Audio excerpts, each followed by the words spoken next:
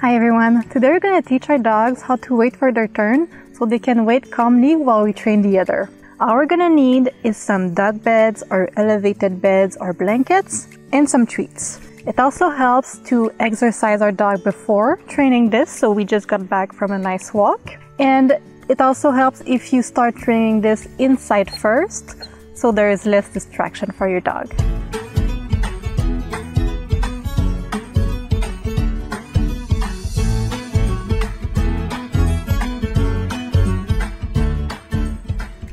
I have Delta and Envy with me, who's going to help me teach you how to teach that behavior. We're going to start with both dogs on their separate beds. If your dog doesn't have a good stay alone, we're going to need to teach that before teaching this. So first, we have them both on their separate bed, and all we're going to do is give them treats for staying there. Good job. You can be very generous with your treats. I'm using simple kibbles here, and we eventually want to add more and more distraction. So I'm gonna walk around, move, because I want my dogs to stay even if I am not next to them.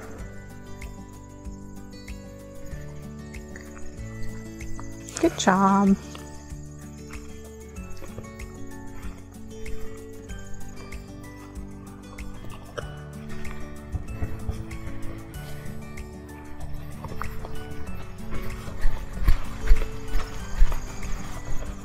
Good job.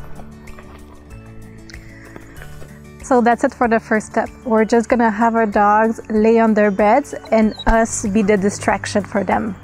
Keep your session short and don't forget to release your dogs after every session so they know when they can get up. Okay. Alright, so now that our dogs are able to calmly wait on their bed, we're gonna start having one off the bed in front of us while the other one stays on their bed. So I'm gonna put myself right here so that I can easily reward the waiting dog here. And I'm gonna have her come to me and we can pretend to train. Couché. Good job.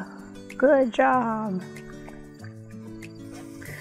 When we first start training a dog in front of us while the other one is waiting, we want to start with very easy and calm behaviors, like down, so that way it's not too challenging. And even though I have her in front of me, I'm very much training this one because this is more challenging for her than for her. At this point in training, I'm not taking turn. And another important thing to know is that this is not the time to have an actual training session with the dog in front of me and teach her new things. The reason is because our focus is very much on the dog that is waiting, and we want to keep the session short and have our focus divided. Whereas when we teach our dogs new thing, we want 100% of our focus on the dogs we're training. So if at this point you still want to train your dogs, I would recommend having the waiting dog in a separate room or behind a gate, so that they don't rehearse getting up and down and ruining all the training you're putting in waiting for their turn. So I'm gonna end this session here, and next session I would train the opposite. So I would train Envy here while she is waiting the entirety of the short session. So now it's time to add more challenge. I'm gonna add more movement from the dog I'm training. I'm also gonna add toys, and I'm gonna add more distance. I'm gonna have my dogs do a pivot on this because it's pretty exciting to them. It's also important that I don't want my dogs to release themselves to get out before I call them. So Envy. Good job. Now once again, even though I'm training Envy in front of me, my focus is very much on the dog that is waiting. And if your dog gets up, just lure them back down You can wait a few seconds and then reward.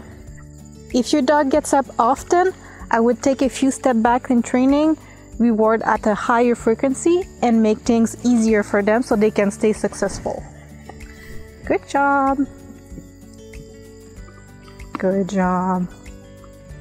Yes.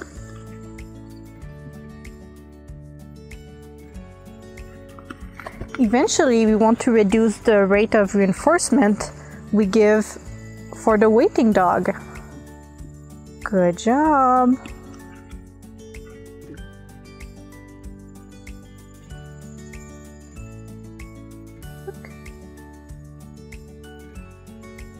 Good job. Something else we want to do is introduce toys, especially for dogs who train with toys or who are very toy motivated. That can be a big challenge for some dogs. So we can start by just practicing throwing the toy and rewarding the dogs for staying on their place. Eventually, I'm gonna have my dog playing with me with the toy while the other one is waiting. Envy. Yes. Good job. Get it. Get it. Get it. Yes. Good girl. So here I'm gonna have Delta play with me with the toy, but I'm still gonna reward the dog waiting. So I'm gonna stay close to her. Delta, get it. Yes. Good girl. Good girl. Yes. Good job. Good job. Out. Yes.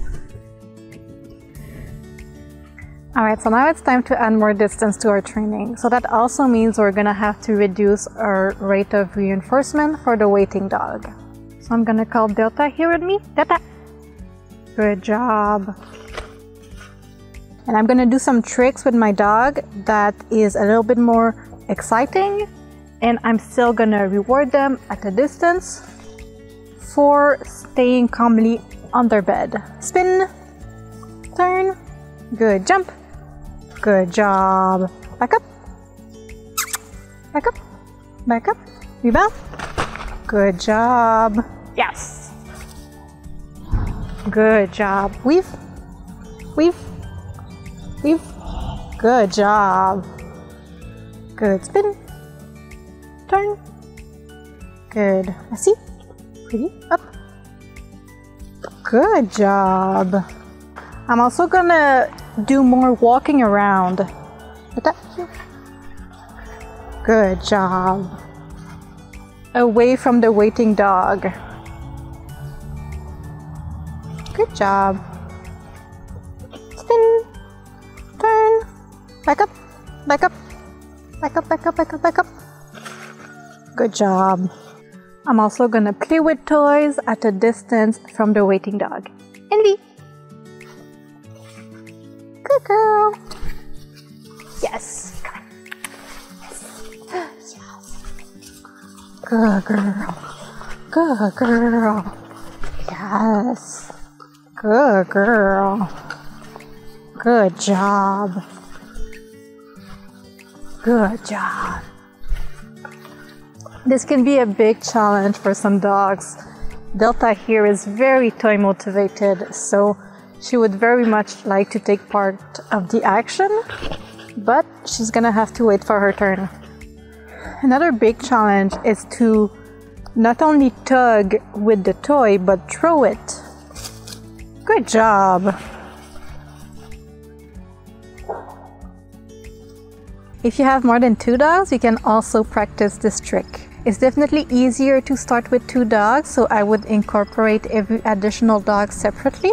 And you can also eventually fade out the bed or the mats so they wait for their turn while waiting on the grass or the floor or wherever you're training. I hope you give this trick a try and let me know how it goes.